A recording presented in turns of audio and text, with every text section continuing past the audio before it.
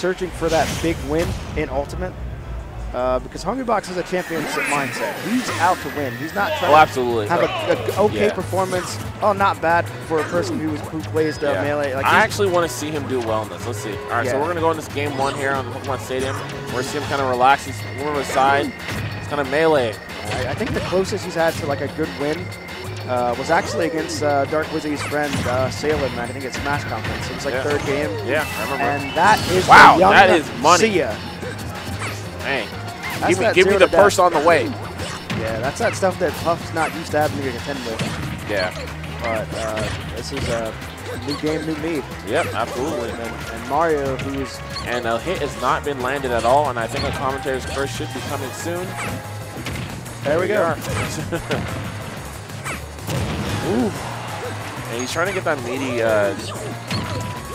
pound, but he's not being able to find it. He just can't really find his way in. It's interesting that he's kind of forced to play almost like a rush down style of Puff. Yeah. A Puff down. Definitely a Puff down. All right, so back in neutral. It looks like he's trying to the fireballs. Get some safe pressure here with the bear.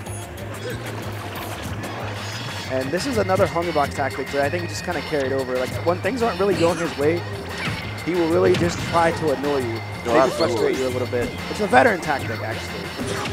One of the best things you could do. Slow things down, you know, look at your watch, and get back aired.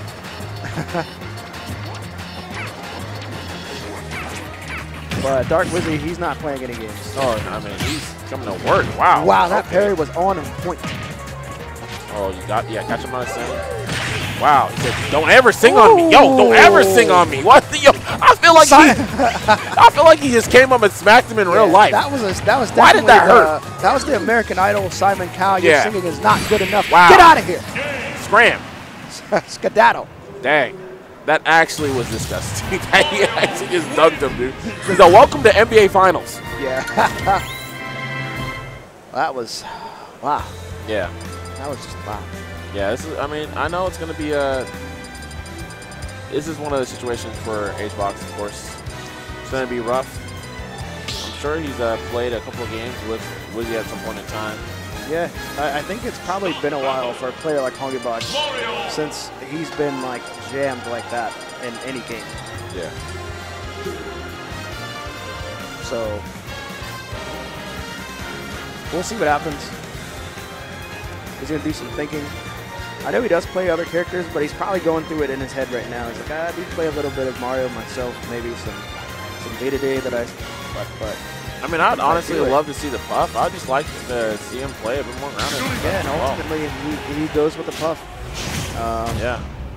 I mean, I feel like there's a couple things that he just needs to adjust. Yeah, it's sort of a snowball effect, yeah. You know, I think in the first game. Like, there are a lot of times where he lost the neutral exchange and he took way too much damage. Yeah. Some of it unnecessarily. You know, perhaps not being sure where to DI. Sure. Maybe crossing the wires a little bit between like his melee brain and ultimate brain. Exactly. And it happens. Yep. Okay, here we go. We're getting something started here. I'm just going to say that. He's up and he's going up. Definitely not great DI there. I actually thought he was going. Yeah. That time around he did have some solid DI, so he would be okay. Oh, no double. I'm not seeing these jumps, man. He's getting some of these pounds, but we're not really seeing a continuation. You can follow up or set up a certain setup. Ooh, okay. All right, kicks. All right, so it looks like he's starting to make some adaptations, some adjustments. Absolutely. Which is something that you'd come to expect from a player like HBox. The adapt master, the clutch factor. Good catch, clean, but just as I say that, he found himself sort of getting an up smash, and he's not going to live that one this time around. Broken neck. No vertebrae. No vertebrae. Oh, he goes for extremely risky rest. And Darkwizzy with possibly the worst rest punish I've ever seen in my whole life. That was actually terrible. That was like a casual rest punish. Like that was, I don't know what that was. Force smash, yes. Yeah, of course. He's doing the classic just bait and punish, the simple things. Keep it simple, nothing too crazy, but it's working. Yeah, all around just solid with punches here coming out of Darkwizzy. You can see he's just not allowing him to swing for free. Yeah, and he's already sort of reduced Hungrybox to this sort of desperation where he's just kind of like, just kind of throwing out things willy-nilly, really. Yeah. And, wow. Not much you can do here. Yeah. Hungrybox first man on the ledge. Oh, okay, he's finally going to get land and cover those jumps. And going that up. is probably going to... No, not yet. Not yet. A couple more He's percent. got some DI. He's got some DI. Yeah. Oh, my gosh. Yes, now he's that got is some your die. life. Wow. All right, so a double 3-stock coming out from Wizzy.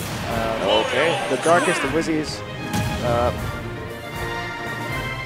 Hungrybox is one of those hero players who does like to learn. He does like he's a very knowledge-based person. Yeah. So you can see him, well, you can't see him, but we could